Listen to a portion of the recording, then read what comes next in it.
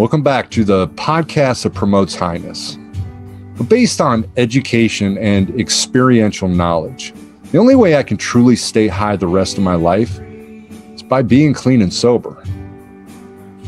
Today we're going to talk to Wesley Geer, who was a founder of Hed P.E, also known as Planet Earth, toured for a few years as the lead guitarist for Korn, and then founded Rock to Recovery, where they have an amazing group of professional musicians who go to treatment programs and write songs and play music with their clients. They teach those that may be struggling the therapeutic power behind music and their highness that they found while clean. Now, I'm going to see you in a few minutes, and I want to show you Wes.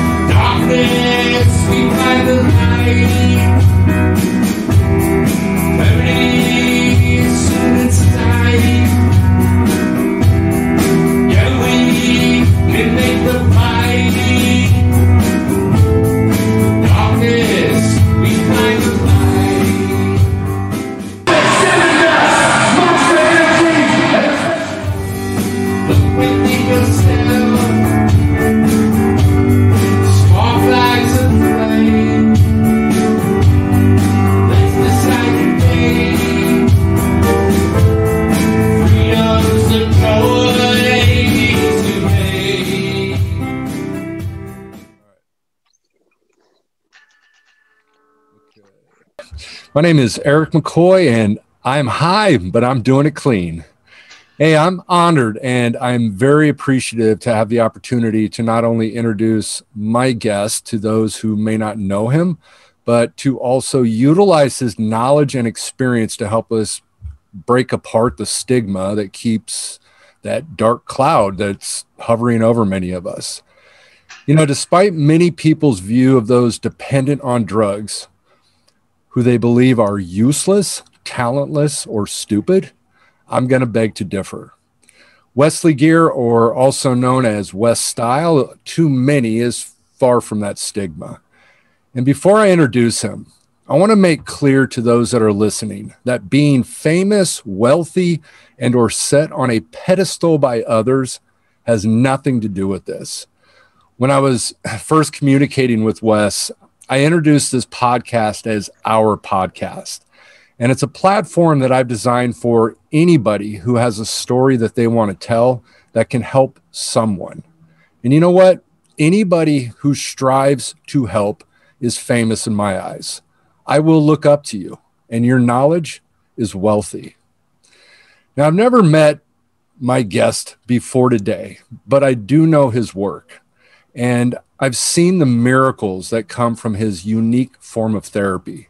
Wesley Geer has been a professional musician for over 20 years. He was a founding member of Hed P.E, or Planet Earth, as a guitarist, songwriter, and a producer. After 8 years, he left the band for personal reasons, which brought him what I believe to be one step forward and maybe to fulfill his purpose in life. In 2010, he joined Korn as their touring guitarist for several years. He is an intelligent man, which knocks out that stigma of stupid, and has a talent that he has turned into one of the greatest therapeutic tools. And yes, we're talking about music. Rock to Recovery was founded on, and I love this date, 12/12/12, by Wesley Geer, and was created for veterans, youth, and those working to overcome addiction, as well as other various mental health issues. Rock to Recovery helps people heal and transform their lives through the powerful experience of writing, playing, and performing music as a group. Wes, your passion to help people makes you famous in my eyes. I look up to you as a teacher because your knowledge brings a wealth that is priceless. I want to thank you so much for taking the time to talk with me today on our podcast. I had an opportunity to attend the 2016 show in Los Angeles, where some of us were lucky enough to see Chester Bennington for the last time or for the first time. I went to that show with Bob Forrest and Julian Ness, who was supposed to give the award to his father, Mike Ness. But I think, and what I heard, like many quarrels, it gave you the opportunity. Now, I have a pretty clear understanding of the life as a musician because of many friends of mine that live that life, and some who currently live that life. But for our listeners, I can make assumptions on what happened. But again, before I ask this question again, I want to thank you, Wes, really, for coming and doing this today. Thank you. Yeah, thanks for what you do. You know, so in 2003, you left Hed P.E, I guess, Planet Earth, right? P.E, Hed P.E, yeah. Hed P.E, okay. And yep. I wanted to ask you what pushed you over the edge and caused you to leave that band? Well, the main catalyst was internal drama we had. It was, they say romance and finance is always what it is. The singer and I, it sounds so oversimplified when I say it was about a girl, but it was a lot bigger than that. It was, we got this record deal with Hed P.E. We're together for years. And when we were getting that record deal, the singer and I were on massive amounts of drugs. I was doing meth all the time. I think most of us in this band really just thought, that typical stereotype of like, yeah, you get wasted and play music and go on tour. And certainly I carried that flag. A lot of guys in the band did. And, let's talk about bands in general. You take your kids, you don't know anything. And all of a sudden you're given a bunch of money, you go play and you're signing autographs and you maybe don't even have life skills. Like we couldn't even pay our rent on time. We couldn't even take out the trash. It was Jared, the singer, and Chad and I lived in this nice house we rented together in Huntington Beach, $1 million house. I mean, now it is, back then it wasn't, but we weren't rich by any means. We were actually broke. But the point is we weren't even smart enough to pay the bills on time and handle our stuff. So, we're kids, we got a little bit of money come in, we're partying, we're doing a lot of drugs, you bring in some drama. And I just think we were ill-equipped to process it as hard as we tried. It's tough to work through challenges where people are hurt and egos are hurt and trust is violated. Meanwhile, that whole time I knew the internal dialogue I had was I'm killing myself with this lifestyle. And so when the lifestyle became miserable in the last year or so of touring, and that last record we did was not fun anymore, it was miserable because the brotherhood had died in the band. So the camaraderie we would have that would get you through those long days touring was gone. And it was a source of pain now. It's just like, I ran, and towards the end of it, I was trying to control my using, trying to, control it to some form or fashion. And I started praying before every show, like just go. I'm not a religious guy. But just desperate, like foxhole prayers, they call it, right? Guy's not religious at all. He's out there maybe fighting a battle. A bomb comes and he goes, "Oh God, please no!"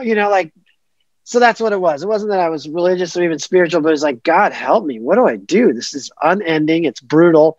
And then next thing you know, I bailed on the band. By the way, how is my hair? I need a haircut so bad. Sorry. Great. Now you joined Korn. I guess you took Brian Welsh's position in 2010, and you were clean and sober at that time, right? I got that gig entirely because I was sober. So the fun, and I'll try to do it succinctly, the fun part of that story is I left my band, Hed, and was out of music, and then I had to go get sober because it got really bad. I went back into drugs.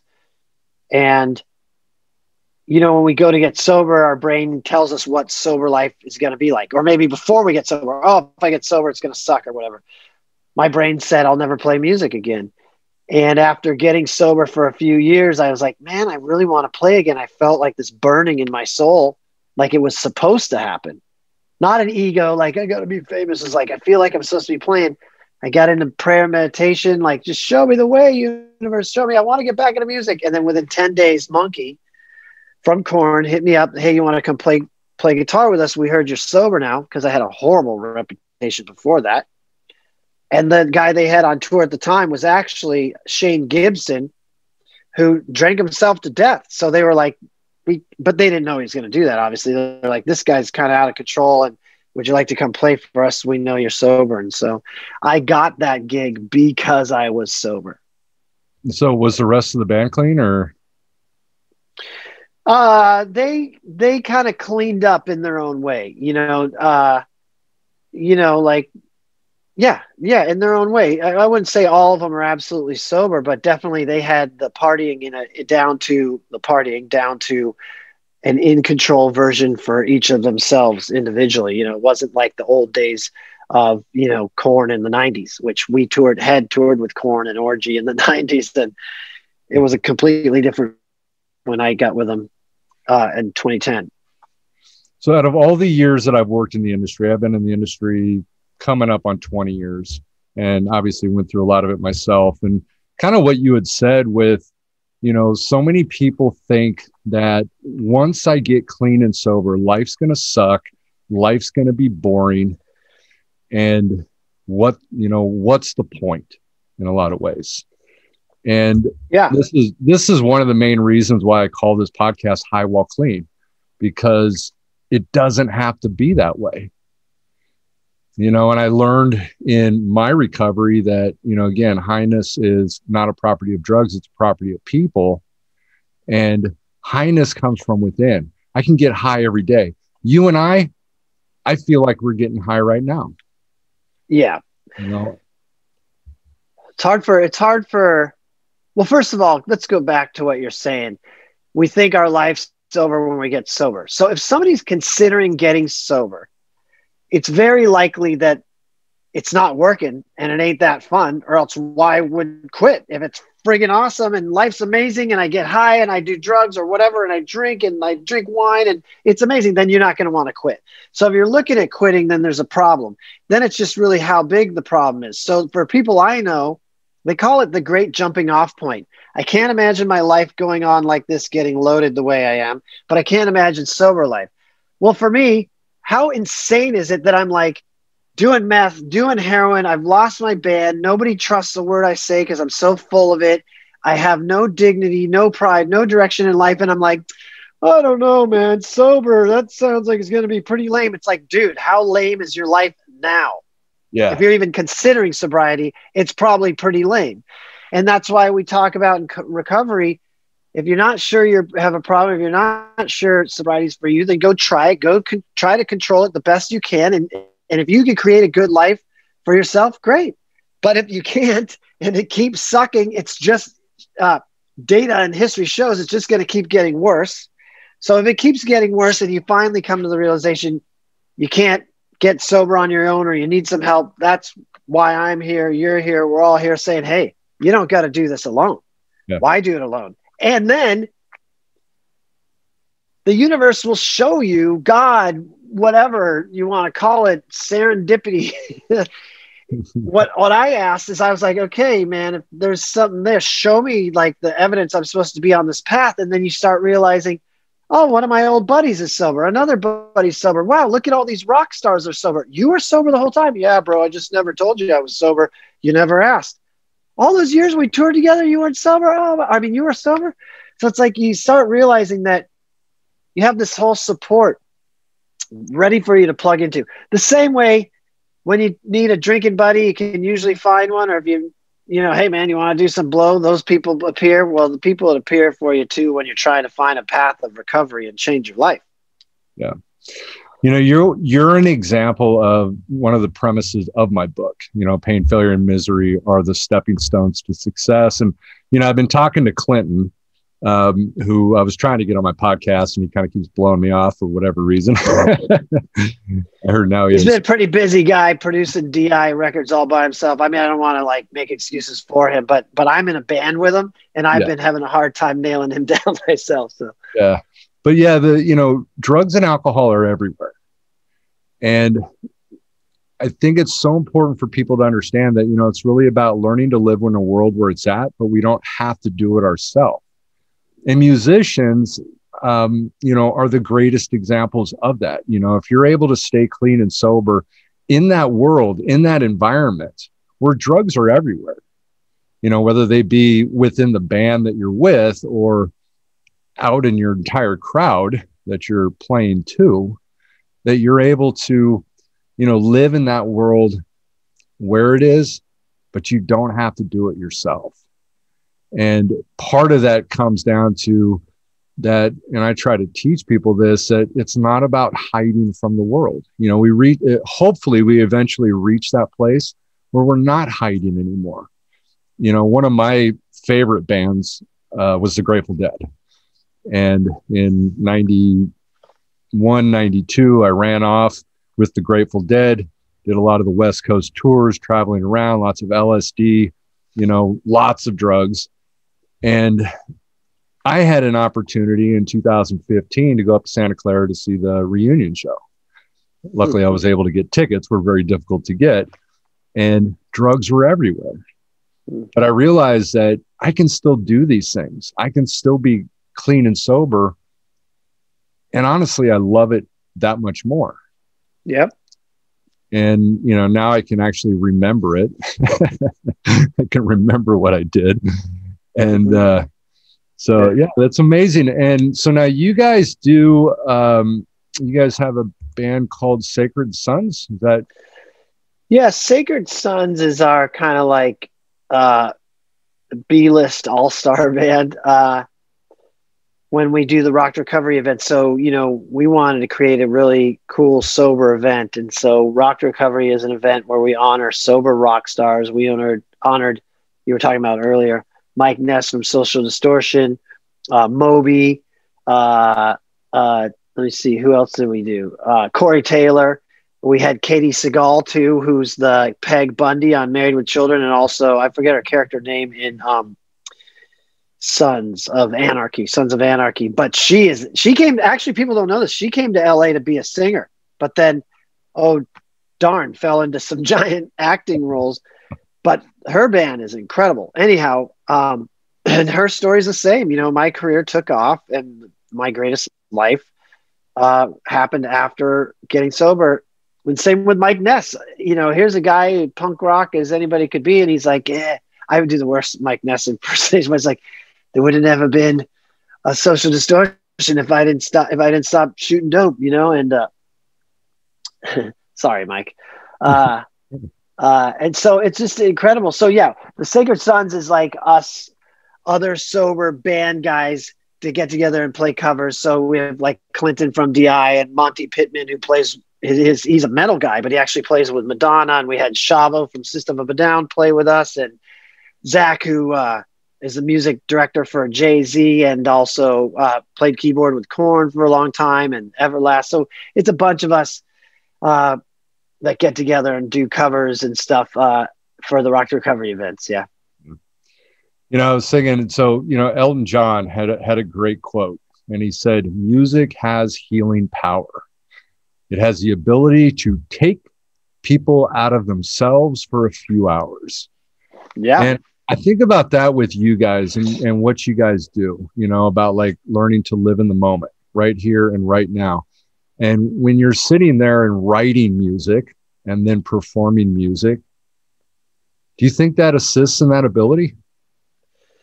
Well, you're asking a direct question about Rock to Recovery. So what Rock to Recovery is, we have the event, which is a sober event, sells out, 1,300 people, Stone Temple Pilots guys, Billy Idol, also Velvet Revolver, all sorts of people have played there. Okay, that funds our nonprofit. But what Rock to Recovery does as its core model is we take music into treatment centers. It's a twist. Traditional music therapy usually is listening to a song or talking about lyrics and how they make you feel. There is sometimes composition and music creation or drum circles, but it's usually the latter and less the former in my experience. And so what I wanted to do with Rock Recovery, because I went to a rehab and we were doing crayon pictures and yoga and all these things, I was like, where's music in all this? So when the Korn gig was going away, I was like, oh no, what do I do now? I'm losing this rock star gig. I don't even know how I'm going to make a living. And I wanted to get, my brain, it's easy to slip into self-pity. Now, here you are again, out of a career. What are you going to do now? You're sober. You're a musician. Is life going to suck? And I was like, well, I don't think the universe put me here to have a sucky life. And I prayed and said, if this is who I am, how do I help people and make a living? And that was the big difference, because in the old days, I never asked, how can I help people? And I was taught that. And so this idea to bring music into treatment centers as a healing force. Now, I wasn't a music therapist. I'm not a music therapist. I didn't do a bunch of studies. I just knew in a gut way that it was powerful. But what I watched happen is when we go in there and we write songs with the clients. So you might have 10 dudes in a male rehab, old guy, young guy, junkie, wino, whatever. And we connect on a level that we can relate to, and we write lyrics about our feelings, our emotions, our struggles, which is what music's about. It's a story put to music. And then we get them playing. And I watched a heroin junkie, and I don't know, anybody out there knows, and some probably don't. When you're detoxing from heroin, you can't sleep, you can't eat, you're defecating yourself. It's like COVID times a million. This guy came in and he was really mad. Like, why is this music group here? I'm a junkie. I'm going to die. What the heck? I can't sleep. I can't eat, blah, blah, blah. And I gave him a little shaker. That's why I call him Mr. Pink. It was a little pink shaker, looked like an egg. And I showed him the song we're working on and where the groove was. And by the end, he was jumping around ecstatic. And he was like, dude, you going to be here next week? And so that may sound subtle, but what I witnessed is it changed his physical pain. It took away how his sickness was physically. He had hope because he was suicidal before that. He was happy. He was elated. So the measures of wellness is what they call it in the therapeutic world, were insane. And so there was a total transformation that happened with this guy and so many of the people we work with. And so the thing is like when we listen to music, if you ask people like, hey, music's powerful, it changes the way you feel, right? Oh yeah. Well, that's half the brain. When we listen to music, it lights up half the brain. But in rock recovery, we get everybody singing and playing together. So we have this connective exercise. So we're sharing the music that makes it exponentially greater. Plus we're playing it so it engages the whole brain. And it literally stimulates serotonin, dopamine, endorphins. And then when you get singing and connecting to people, it releases oxytocin. And oxytocin, to science, it's called the love molecule. Oxytocin is released when we hug people or after you make love or have a baby or whatever. It's the thing we release when we feel loved and connected. And the opposite of addiction is connection. I didn't make that up. And I totally believe that. And so, yeah, these therapists, you can imagine in a rehab, you got a bunch of people who are hurt and full of shame, like, screw the world, my life sucks. And then you're trying to get them to talk about their past and they're like, whatever. But the therapist would walk by and we'd have dudes up there rapping and dancing and singing and playing. They're like, what are you doing to these people? What drug does that? We had a girl come in she just heard her friend OD'd as she came in a group and she was crying her brains out. And she's like, I can't do this today. I'm like, well, this is actually what this is here for. So we wrote a song about losing people to drugs and ODs. And by the end, I'm not going to say that she was like, rainbows and bunnies shooting out her head, but she had a transformation there. She was smiling, the tears chilled out. She felt like just a transformation happened. And what drug could take somebody who's crying so hard over losing their best friend who died to feeling loved and connected and part of and elated in some form? It's super powerful. And it's totally underutilized. Yeah. I think if aliens or God or whatever other beings are out there, they're like, you guys are blowing it down there. We give you music. You're not even, you know what I mean? So you guys were getting high. High. It's absolutely high. Absolutely. So I want to tell you a quick story, and this is interesting. So I was running a place down in the Temecula area, and I had set up a room in this place. It was a 10,000 square foot house. And in one side of the house, we had this gigantic room. And so I'd set it up as a music room. I had drum sets and, you know, amps and speakers and guitars and, you know, everything for that. And myself and a friend of mine probably utilized the room the most. And we found it to be a great stress relief at the end of the day. And of course, we did a lot of Grateful Dead songs. And Yeah, I'd sing and he'd play the guitar. And excuse me. So we were playing one day and we had a client there who was very quiet. He was shy. He was never really shared much about himself. And even during the assessment that he had done with his therapist and counselor, he shared very little about his real pain in life. And we had always, you know, tried to ask him questions, and we knew something really deep was in there that he was holding back and he didn't want to talk about. And so he came to me one day and he said, "Hey, if I write a poem or I write lyrics, will you guys perform it?" And I said, absolutely. I said, be great if you were a part of it. But again, he was very shy. He was very sort of withdrawn, and he really didn't want to do that. And so he, after about 2 weeks, he brought me, and it was really kind of written as a poem. And I wanted to read this real quick. I still have this. And this is what he wrote. And this was so interesting because it answered a lot of our questions. Jimi Hendrix, he said, "Music doesn't lie." And this is what his lyrics were. "Dear God, take care of my little girl with her big eyes and her soft brown curls. Rachel was special, as you should know. Really don't want to let her go." And this thing kind of went on. And so, you know, and he wrote, it was semi long. And so me and Jonathan, you know, and I remember reading this and I was like, oh my God, this is powerful. And we didn't even know anything really about this. I mean, and Jonathan and I were kind of making assumptions on really what this was about. And it, you know, and it kind of explained more as it went on. So Jonathan and I, we, you know, worked on some music and worked to put something together. And we brought him in one day and I had his therapist come in. And so we performed this to him. And I sang it. And after we were done, he was in tears as we were doing this.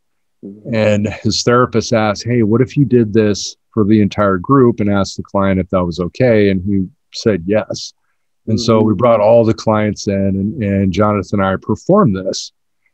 And one of the most amazing things happened as a result of this, and I'm sure you have seen this, was that all of a sudden he started opening up and he started talking. He became more a part of what was ultimately going on. And the story behind it was his 10-year-old daughter was hit and killed by a car right in front of him. And as a result of this, the story had kind of gone on about then his wife ended up leaving him. He lost his job. He lost his house. He lost everything.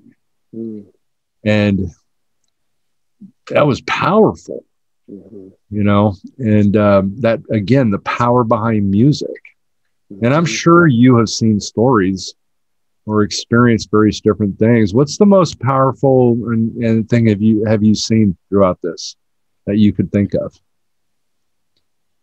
Yeah, there's a lot of stories like that. We've written over 18, probably closer to 20,000 songs. So it's 20,000 sessions. So if you can imagine 20,000 times the 8 or 10 people we have in there and all these little subplots happening. But I remember, I mean, you know, they say some real life stories are so insane that if you put them in a movie, they'd be like too cheesy. You'd be like, whatever. But I mean, I've seen those stories. Like we work with Wounded Warriors of the Air Force, AFW2 as they're known. And this gal came in and we always talk and figure out where we're going to go lyrically. And she's in a wheelchair and she's like, I've had 100 and something surgeries. You know, she names, 32 on this and 40 here and 60. They're trying to fix her because she was, demolished in combat.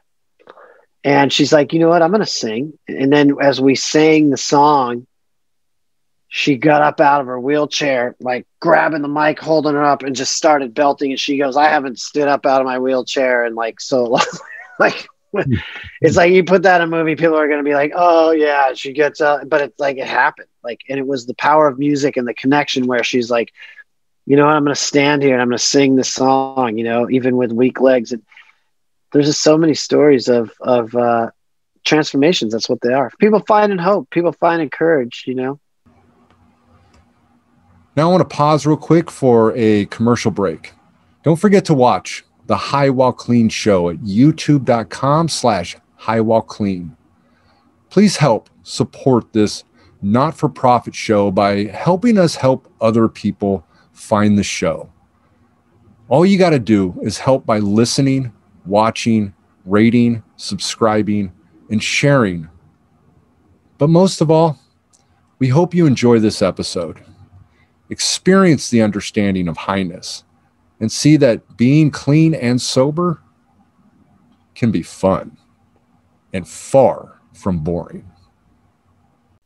Yeah, so you're working, you said, with the Air Force, with PTSD kind of stuff. And yeah, well, you know, they have, I think it's well publicized that, you know, a couple dozen veterans kill themselves every day. The number's probably higher than that. It's probably underreported. And the Air Force actually has the highest rate. And they started doing a program to support, you know, wounded veterans or veterans who couldn't serve anymore or whatever. And it's called the Air Force Wounded Warrior. It's not Wounded Warrior Project. That's a whole other nonprofit. We got so once Rock to Recovery was working, we were like, man, I wonder if we could work with veterans. And then about a year into what we were doing, we you know, it's how the universe works. They had just launched that program where they were doing like wheelchair basketball and seated volleyball and all these sports activities to bring people together. Because what happens is you go into the service and you're like, I will give my life to serve my brothers and sisters. This is what I'm doing for my life, for my career. And then you get injured or something, so you can't work. So you lose your brothers and sisters, you lose your purpose in life. Plus you have physical, mental, emotional injuries. Then you go back home to quite possibly a small town and you're sitting there in hell with, you know, so they bring them and reintegrate in these like, you know, sporting events and stuff. And they started adding ancillary services.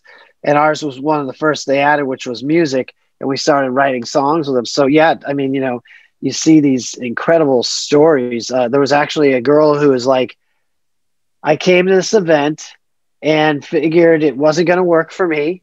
But I would just come to get people off my back. And then when I go home, I'm going to kill myself. And she came in and she played with us in one of the sessions. And then later she goes, you know, Rock Recovery helped put a song back in my heart.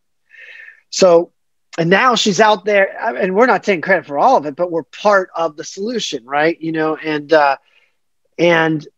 now she's out there as a speaker, sharing her story of transformation. So she went, like, she was literally about to take her own life. And so, you know, in the world of recovery and transformation, we don't know what's going to connect with people, what's going to reach them, and what's going to, you know, be that flimsy reed that they grab that helps them stop from drowning. But the more stuff we can do out there, there's more and more studies and data that this stuff actually works, you know. So we're happy to be part of it. When you were with Hed P.E, and did you write lyrics at all with the band, or? Little bit, not a ton, very little bit. The first song on our first album, which is called POS, which stands for piece of shit. Those lyrics, I pretty much wrote all those. Yeah. But after that, just little snippets here and there. Yeah. Cause I always wonder, you know, when musicians, especially when they write songs, how much are they directed towards themselves or their pain or their feelings or the things that are going on with their life? Well, I've written a lot of lyrics, you know, for my own stuff, just home. And when I was in my darkest place, after I left Hed P.E, and I'm still doing meth and heroin, super depressed and lost with my life and all alone, I was doing these songs, and I never wrote lyrics down. Like, what's this song gonna be about? I would do the music, and then I would just start singing. And then when I would listen back, not really even knowing what I was singing, it would be like, please help me. I can't live like this anymore. It was about a lot of songs written to my singer about, why does it have to be this way kind of vibe? You know what I mean? Like, can't we work past this kind of stuff? And I was like, wow, how totally transparent what's coming out right now from me. And it was totally unintentional, Yeah. That's what we find a lot in our rock to recovery sessions, because most people are like, I can't do this. I can't write. I can't play, because rock to recovery is for non-musicians. It's just for average, everyday people. And then we are skilled and talented at how to pull it out of them. So they don't know how to write lyrics. So as soon as they start writing, it's like what you said, that they just like, it's like, my cat is dead. And you're like, okay, well, that's what we got to talk about today. It's really bumming you out. The intro to, my podcast, that song I had written, I don't know if you'd listened to it, but I had written it. And when I used to be a partner of a program down in Lake Elsinore. And so I'd originally written it, and it was sort of kind of going to be for the program and about the program, what we did. And so after writing it, I went down there and we had a couple of clients, and one of them was actually a professional keyboardist. And another one wasn't with a band or anything, but a semi-decent drummer. And so we actually, that recording that I have was actually what I had done with the clients that were at the place. Yeah. And it turned out really good. And we felt that way too afterwards. Like, man, I feel high. I'm high. Yeah. And a lot of them felt that, it's probably one of the most therapeutic things that they did throughout their entire time, was just to play music and experience that. And together in a connective sense. Yeah. Yeah. So if a treatment program wants to have rock to recovery come out, what is that process and how does that work? So we work with residential treatment programs and outpatient treatment programs. So basically, that's where I got the idea. When I was in rehab, I had a curriculum, like wake up, make your bed, breakfast, do chores, meditation, meet your therapist all day long. They got you busy. That's how my experience was. I'm sure there's somewhere you sit around all day, but ours was very engaged in activities that were created to bring along change and growth and learning and transformation. So that's it. If a treatment center wants a program like ours, they just hire us and we come in, every Thursday at 2 p.m. We'll be there with whoever the clients are. Obviously, clients come in and out as they graduate and stuff. Yeah. And then there's something with the Wounded Warriors, the Air Force, they have events around the country. So we fly to different states, and we've even gone to Hawaii and Germany to Rammstein to work with veterans and even their children out there. And those are more like once a year events that happen in a few locations. And then we work with a few VAs in the spinal cord injury. I think they're in, I want to say they're in Long Beach. I forgive me, I forget. But these are people who quadriplegic, and they can only use a couple of fingers, and we write songs with them playing keyboard or whatever they can do. And we go in there every week, and it's something that people really look forward to, Because you guys are obviously here in Southern California. Southern California, we're in Oregon. We have a guy up there doing a bunch of sessions up in Oregon, and we have a guy in Nashville also. And we're up and down Southern California. I got 2 guys in San Diego, 4 in Orange County, and 4, I want to say, in Los Angeles County. Oh, 3 in LA. Well, 4 in LA County, and then I got 2 guys up in the Gilroy, South Bay area. Yeah, so you guys are all over the place now. Yeah, once I had it working on my own, my brother, who's really smart, again, I was running out of money. I didn't know. And I was showed my brother, who's a successful entrepreneur. And I was like, dude, look, I had a few grand in invoices. This thing's working. And he's like, can you scale it though? And I was like, scale it? Yeah. Can I show other people how to do this thing I'm doing? And then I was like, who would I even show? Wait a second. Sonny Mayo played in Snot, Seven Dust, Ugly Kid Joe. He's sober at that time, probably 12 years. He's produced records. And my other buddy, Nate, who sang for his band Death on Wednesday. And I started training on what I was doing. And then we had another gift from the universe. Once I had them, there's this one treatment program we got as a client that just went massive. They went huge, and they are like, and then you hear this a lot with different entrepreneurial stories, but they're like, we want you in every location. I was like, oh my God, I got to get some more dudes. And then away we went. If you were to have a message for those that are out there suffering, and because again, one of my big purposes on this is to help fight the stigma, obviously, of substance abuse, and in a lot of ways give voice to those that we've lost. And obviously people are dying in record numbers as a result of substance abuse. And there's going to be a lot of people, obviously, that don't have the ability to even hear this podcast because they're just out and about. But if you had a message to give to those that are suffering, something that could be very helpful, what would that be? Yeah. The first thing is you're worth it. You deserve to have an amazing life. I think so many people have self-worth issues. They feel not lovable. And I believe everybody's here with the ability that they can have a wonderful, amazing life. I would say that you, whoever is listening, are not your trauma. You're not all those problems and the mistakes you made. That's not who you are. You're a wonderful, magical human being. And recovery is about letting go of all those things that aren't us and becoming it's not really even about fixing a broken person. It's about letting go of what we are not and becoming truly what we are. And when we become truly what we are, then we become the most powerful version that the world has ever seen of ourselves. And there's no, we have this saying where it's called terminal uniqueness. Well, you don't understand. My story is different. No, it's not. It ain't. Because there's somebody who had it worse than you, who got more traumatized than you, who's found recovery, who's overcame. So using that as an excuse just isn't true.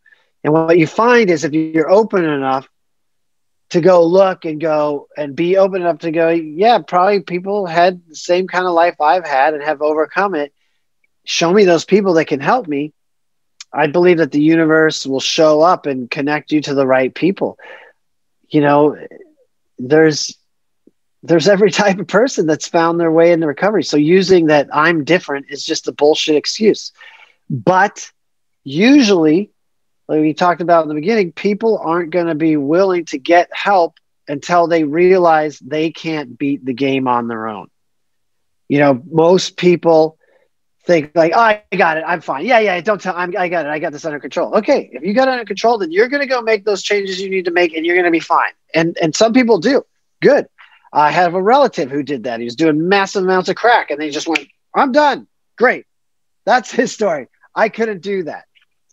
But if you're out there and you're struggling and you can't seem to make a change and you're done trying it your way, all you have to do is grab somebody and ask for help. And I think the thing that so many people do is they attach so much shame to that. And again, it's that terminal uniqueness. Like, oh, I'm so ashamed. What? You're ashamed of being the 15 millionth cokehead? You're ashamed of being the 20 millionth heroin junkie? Everybody's out there doing it. And don't be ashamed of just being sick. It's an illness. You know what I mean? So that's really what it is. It's like I like the saying, we're not bad people trying to get good. We're sick people trying to get well. And we're just all another sick person. And there's a million, just to use one expression, one point of reference is Alcoholics Anonymous, for example, was founded in the 30s. So you got 80 plus years of people getting transformations. Think of all those stories of people who, there's no story that hasn't had a transformation. So you can have one too. Yeah, and I like what you said that, we're not our actions. We're the one that may have done the things, but that's not who we are as a person. And I love that you said that. And I believe that, when it comes to substance abuse, it's all the same, It's all the same. But when it comes to, the person, you are you are a beautiful individual, that hopefully will kind of crawl out of their shit, and, and find who they are and be that person and stop being ashamed of, maybe things that they've done. Agreed. Yeah, I've never been a truer version of myself. And when I was in Hed P.E, we were playing with Slipknot and Deftones and System of a Down. I was a cigarette smoking, whiskey drinking, woman chasing, drunken guitar player. And I thought, this is who I am. And when I lost the band and all that, I didn't know who I was. And I'm here to tell anybody. And, it doesn't matter about band guy. Maybe you're a chef or a banker, or a stockbroker, mortgage broker. The point is, when you have the transformation, you become the truest version of yourself. I've never been a truer version of myself. To get to play with Korn and get the best gig of my life. And these are the stories you hear in recovery. When we let go of the addiction, we have the most successful life we've ever seen, and get to do that totally sober. It was the biggest gift. You know what I mean? And so, yeah, that's why we're here, right? Sharing these stories that hopefully if one person hears it, they can have a little hope that they're good enough, they're worth it, and they too can have a transformation. Yeah, when I was at that event, 2016, when Mike Ness got the award, I like what he said too, in terms of that if he hadn't gotten clean and sober, Social Distortion wouldn't have been what it was. Exactly. And I think that's true for everybody, musicians. I mean, bands don't last when they're getting fucked up all the time. I was looking up some videos and stuff for, the intro and stuff. I saw plenty of videos of you fucked up. And so, and that's not what I wanted to show, so I obviously, that's all right. I'm glad there wasn't social media back then. Oh my God, how embarrassing. We were so obnoxious. Oh my God. But, yeah, here we are now. Blessed. Yeah. Is there any question I haven't asked that would be important for you to answer? So if anybody would not, Rock to Recovery is a nonprofit. There's easy ways to support nonprofits. Obviously, we're always trying to fundraise so we can help more people have transformations. But it's Rock2TO Recovery. You can follow us on Instagram, on Facebook. Just giving us a like helps us grow. You could take our profile and share it to some friends and go, hey, this is pretty cool. And that costs you nothing. And you can help us spread our word. And then I have a new band called Human, but it's really hard to spell. It's HU3 with like a backwards E, but it's a 3. HU3 M3N. And we're putting out music as we speak. We're building our fan base somewhere between like Arctic Monkeys, Radiohead, and I don't know what. Probably I don't know, man. We're just all over the place. Anyhow, so that always got to do the promotion on the band. Yes. And maybe if you do any, if you do like, when you put this online or whatever, if you could tag that in there and at our Instagram, that's cool. And that's about it, Yeah, I want to say, and in high support of you guys with Rock to Recovery. I've seen amazing stuff. I highly support if anybody is out there that has the ability to help support Rock to Recovery in any way. I highly encourage it. I believe that you guys are a big factor in helping people save their own lives because you bring something, you bring a uniqueness. You guys think outside the box. And that's one of the things that I'm about is thinking outside the box, figuring out whatever it is that's going to help people. And so I want to definitely thank you for coming on here. Thanks, Eric. It. It's an honor and a privilege. But I want to thank everybody for tuning in to Thanks for listening. Yes. And thank you all for listening.